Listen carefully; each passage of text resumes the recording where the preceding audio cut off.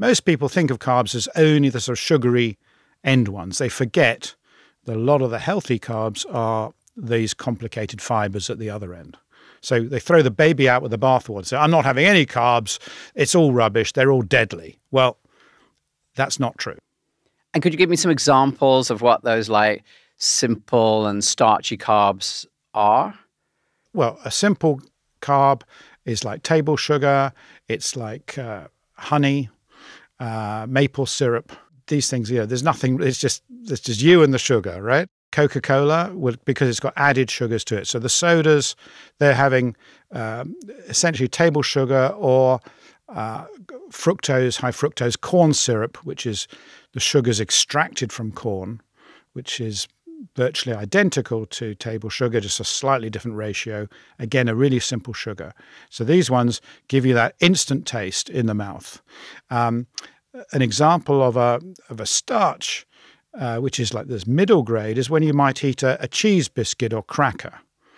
And you put it in your mouth and it's savory. You don't taste any sugar. If you keep it in your mouth, your enzymes in your saliva will break it down. That starch will become into these simple sugars. And after it's been in your mouth about 30 seconds, it will turn sweet. Let me get that straight. You're saying that I might have this cracker, like it's not a sugar, but within 30 seconds of being in my mouth, actually just like the saliva in my mouth has broken that down and turned it into sugar. That's right, yes. And the same thing is if you're having some white rice or you're having pasta or you're having a potato. They're all starchy carbs, which are transformed fairly rapidly into sugars, but they're not sugar when they start. So it takes a little bit of work for our body to break them down. But often that's done really just with our saliva in the early stages of digestion. It doesn't take that much. This is one of the things that most shocked me when I started doing ZOE with you, Tim, because I'd always thought of rice as being this really healthy thing that, you had with sushi and that was so healthy, or you had it with some sort of Asian meal and this was like much better than the food that I'd grown up with.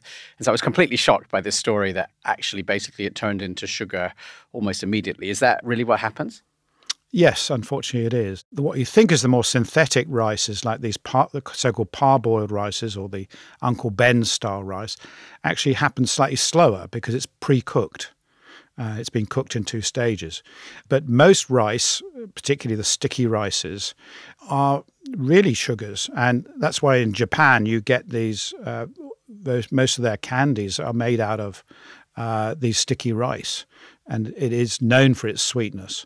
So yes, white rice is a fantastic example of a very starchy food that converts very quickly into sugar, gives you a sugar spike in your blood, and will have those consequences. And we used to think it was healthy, I agree. And, before I got into this, that's exactly what I thought as well.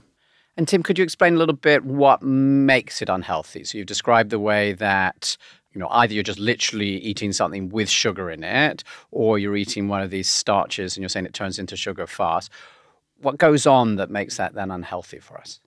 It's the way we react to the sugar rather than necessarily the sugar itself, which is bad because, our ancestors were, seeking out honey and other things with great relish. So when you have a sugary drink or a soda or a bowl of rice, white bread, you will see after about 30 minutes a sugar spike in your blood. So your blood glucose levels will be going up very fast. And you can see these in these glucose monitors that anyone who's done ZOE will know about. And it varies in people how long and how high those sugar spikes are. That then triggers production of insulin by the body to drive it down. And this is actually causing effort to the body. So there's a metabolic effort in doing this. And if this is repeated a lot of the time, i.e. some people find it hard to keep these spikes down. They're very sensitive. And we found this in the ZOE study, if you remember, a few years ago now, 10-fold differences between people like you and I in how we respond to a standard meal of a cookie or a muffin or whatever it is. So everyone's very different, but the people who suffer with it get these really big sugar spikes. That causes metabolic problems. That is working the body really hard all the time. And we think this causes low-level inflammation and goes on to lead to metabolic disturbances, increased risk of diabetes, and all kinds of other consequences, as well as short-term ones, which we also showed, it can make you hungrier. So that's the sort of the catch-22 here is, yeah, okay, you have your little sugary snack to relieve hunger. What does it do? Gives you a sugar spike. Maybe you get a dip after it.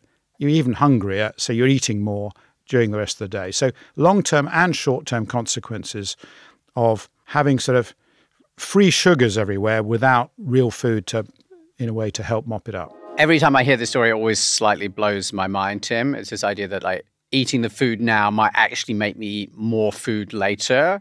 You know, it's the exact opposite of how I was brought up. And I was thinking about this with my wife, this morning, who has this very strong view that absolutely, my daughter mustn't leave the house without having had a good breakfast, even when she's not very hungry. Because like, well, how could she possibly, go to school if she's not hungry?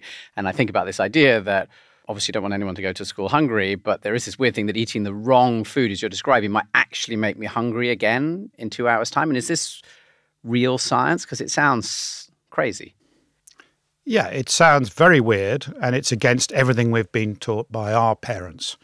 But it's absolutely true, and we've shown this in our ZOE studies quite consistently, that people who have these big spikes and the dips afterwards, 3 hours later, they're consistently hungrier than people that don't.